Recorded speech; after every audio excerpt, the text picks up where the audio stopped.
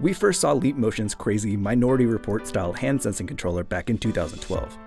There's been an explosion of development in the world of virtual reality since, and that's where Leap has been focusing, with hopes of working with manufacturers to bake their tech right into VR headsets. We're here at Leap HQ to check out their new Orion developer software, which they say is faster, more accurate, and much smarter. Got my hands, Caleb is going to give me an object. I'm doing the basically very subtle pushing interactions. I can grab it, you'll hear a grab sound. So I'm going to take my both hands up, pinch with my right hand, pinch with my left hand, bring them together, and then if I let go with either, I'm going to make a block. So like right now, I guess I'm doing physical interaction, and then this is sort of like abstract interaction, and now we're going to let you do hierarchical interaction so you can build more shapes. That'll go like this. So I'm going to flip my left hand around, Okay. and I'll get a little menu, and I can kind of hover over those. I can basically make these different shapes, so there's like a little tetrahedron. I can kind of, we'll give you control over gravity, so I'll go like this. Do like just a tiny interaction. It's very sensitive. And of course, you still have all your powers from before, so I can like be like,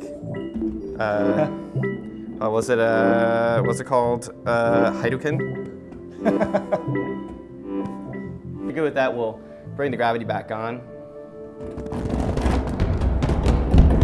That's pretty cool. So how does this experience differ from what people have, if someone's checked out the Leap before, how is this different? It's really good at actually tracking things when it doesn't see them, which has actually turned out to be the most important thing, because it's, you know, people would say like, can you add more pixels or more frame rate? And it actually turned out that most of the things that we really wanted to be able to do were basically working in situations where you couldn't see things. And so I just had to be able to build a really smart system that could understand how people were trying to interact in virtual reality.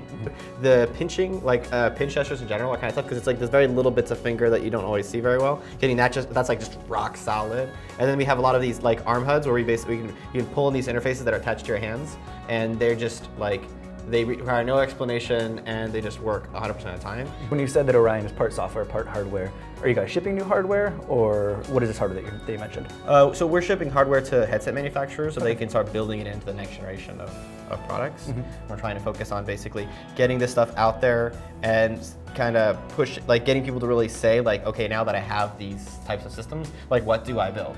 And you know, the stuff that we're showing today is really compelling, really interesting, but I don't think it's like the full depth of what can be made with these systems. So something like that we can't do that I would love to be able to do still is like have an object in my hand and kind of rotate it in the palm of my hand, like I guess like one of those, you know, like the metal spheres, or like a pencil that I could go between my fingers.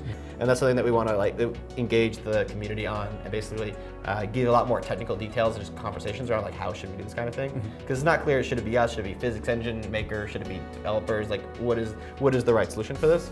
You just want to do all these nuanced things that you couldn't do with like sticks.